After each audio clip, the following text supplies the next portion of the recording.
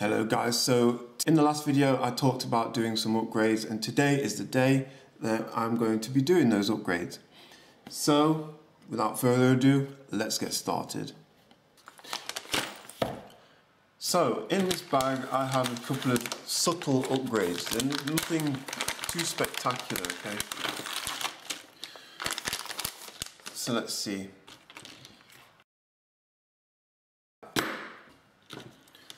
I have a new, or let's say a better antenna connector for the LoRa chip. I will talk about this LoRa concentrator later, but I did buy also an upgraded LoRa concentrator. So this is a 1303 chip. It's far superior than the 1302 module. But I'll talk later about why I cannot use this. And I have some very small heat sinks. Very small, you know, nothing special. These are also heat sinks. I want to use these on the processor, but in order to do so, I'm going to need to 3D print a new case, which I will show you shortly.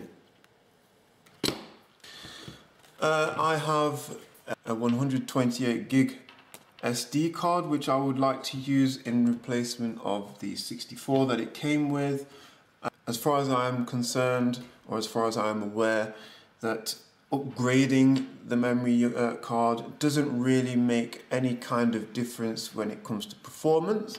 But why not? Let's give it a try. As far as I'm aware, the SD card houses only blockchain information and a few other little bits, and that's about it. I don't really know, I've never checked. But I would also be curious to find out what is stored on the SD card. I also have here a thermal pad.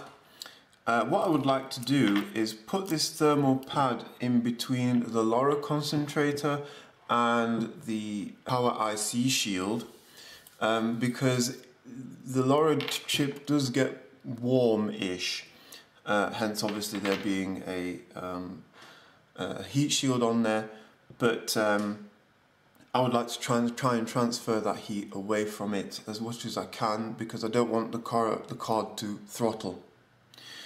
So those are the upgrades that I have. We're going to put them together now, and we're going to compare the two hotspots. So upgraded and not upgraded. Okay guys, so what I've done is I removed the heatsink that was covering the RAM module here, and with this heatsink I can cover both of the RAM module and the CPU at the same time, which creates a bit more space so that I can put my jack for the light here. And I also fitted the heatsink that goes onto the top of the concentrator.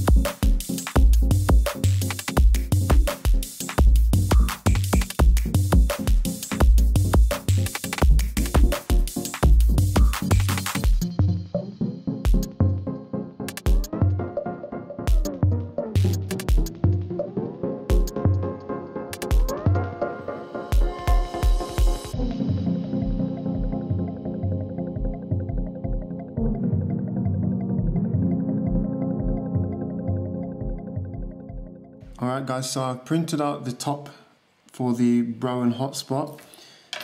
It took me a while, it took about 4 hours. I had some issues with the legs here. They were, not bonding to the case properly, and so they just broke off. So I fixed that, sliced it together again and printed it out. So it's turned out pretty okay. There's still some stringing going on, but I can clean those areas up. But most importantly, it's taller. That means then that I can put in the heat sinks that I want to put in to keep this device cool. I also created a small hole here for the Wi-Fi antenna, and of course obviously the normal antenna on top of that as well. I added a logo here, it just says Browan, a small indentation so that the light can be glued here, and on the front it says MerryIoT, which I thought looks pretty cool. So yeah, if I had a transparent black PLA, that would have looked very nice, but I only have red. So I'm going to take apart the other hotspot and put it all in here. Okay guys, so she's in, it fits, really happy. I have my heat sinks in, I have my new antenna, my new case, everything fits as I want it to. So all I've got to do is plug it into the antenna and let it carry on doing its job. So the next step for me now is to do basically some performance testing between this and the original one, and yeah, we'll see how that goes from there.